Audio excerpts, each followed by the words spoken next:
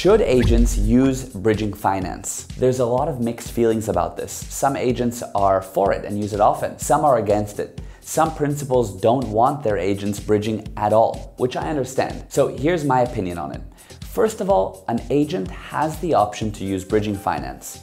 In an ideal situation, they'd be organized enough and have enough cash flow to where they don't need to make use of bridging finance. However, sometimes it is needed, in which case you can come to us. However, in the times that you do use bridging finance, your endeavor should be to become more organized, get more sales through, so you actually don't need to make use of bridging finance, which is weird coming from me because I run a bridging finance company, but I'm telling you, ideally, you as an agent shouldn't need it. When you do, use us. But in the meantime, this is one of the reasons that we offer free business seminars, because we want you to become more organized, get more sales, get more powerful, so you have enough going on to where you actually don't need to make use of our service. But when you do, you can come to us. Now, your seller, he sometimes does need bridging finance, and there's nothing wrong with that. It's not that he's disorganized or anything, he just wants his money ahead of time. So in that case, you can refer your seller to us. We'll give him the bridging finance and then give you a referral commission for bringing him to us. So I hope that answers the question of the relationship